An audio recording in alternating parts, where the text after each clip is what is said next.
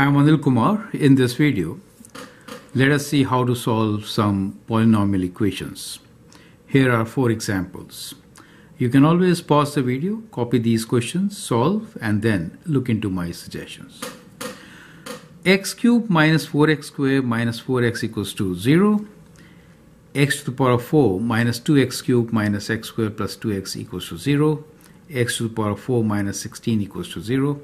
And 6x to the power of 4 minus x squared minus 12 equal to 0. Well, we'll solve in the domain of real numbers. Okay, so let's begin with the very first one, which is x cubed minus 4x squared minus 45x equal to 0. We can take x common. So if I factor x, I get quadratic equation x squared minus 4x minus 45 equal to 0. Now, applying sum and product, we are looking for a product of two numbers to be minus 45 and sum of two numbers as minus 4. So the numbers could be 9 and 5, right? So we could use minus 9 and 5. So the factoring we get x minus 9 times x plus 5 equal to 0. Now this equation will give us 3 solutions. Each factor can be equated to 0 to get the 3 solutions. First being x equals to 0, then x equal to 9, and then we have x equal to minus 5, right? So that is how we can solve the first equation. Now let's take up part B, which is quadratic equation x to the power of 4 minus 2x cubed minus x squared plus 2x. Now in this case, we can do group factoring.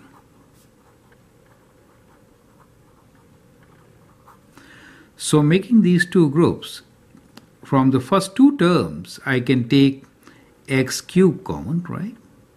So we get x minus 2.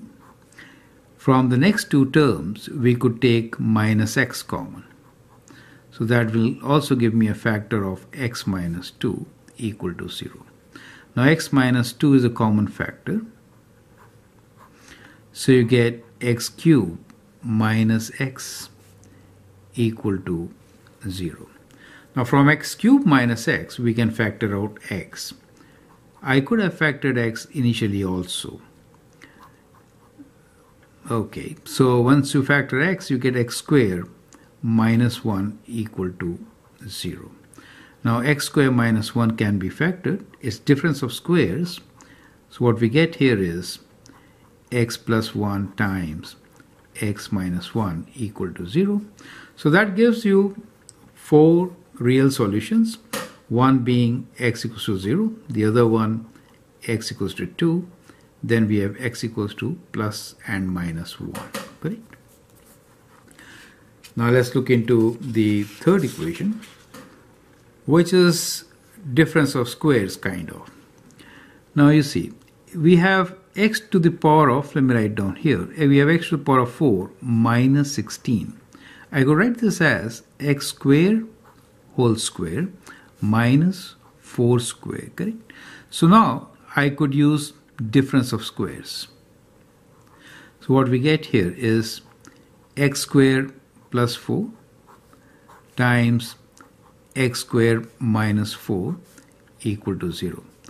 Now x squared plus 4 in the domain of real numbers cannot be factored. So we'll just write it as such. But we could factor x squared minus 4 again with difference of squares. We get x plus 2 times x minus 2 equal to 0.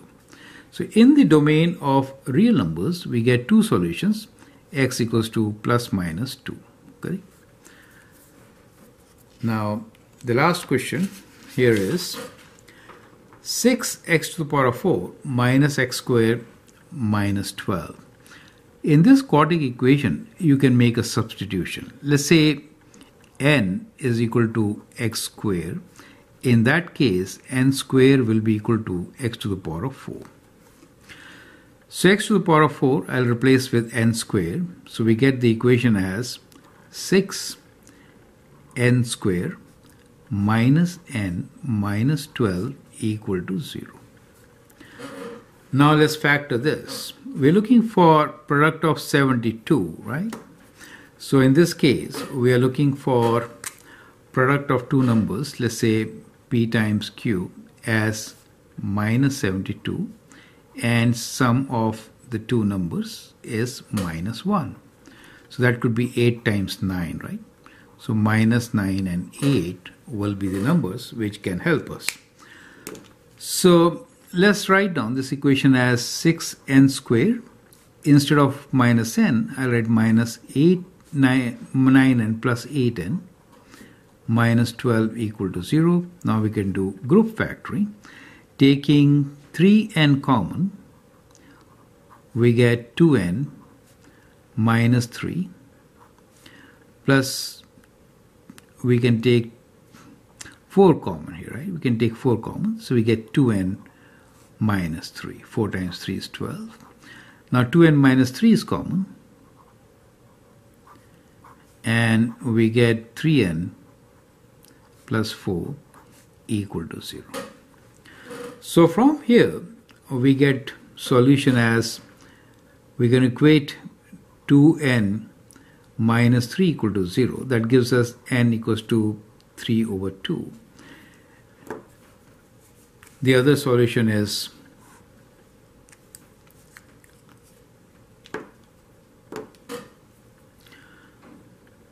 (3n plus 4 equals to 0). That gives us n equals to minus 4 over 3.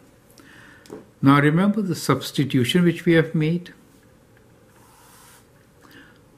We have written n as x squared. Now clearly x squared, so we are writing here x squared equals to minus 4 over 3. That is not valid, correct? Square is always positive. We are talking about x belongs to real numbers. So that is not valid. So this is a valid answer. So we could write here x squared equals to 3 over 2. So that is a valid answer. So we do have one valid answer, which is x squared equals to 3 over 2, and therefore x will be equal to square root of 3 over 2 with plus and minus sign. Correct? So that becomes the solution for the given equation. So I hope that helps you to understand how to solve polynomial equations with the factoring techniques which we learned for quadratic equations. Feel free to write your comments and share your views, and if you like and subscribe to my videos, that'd be great. Thanks for watching and all the best.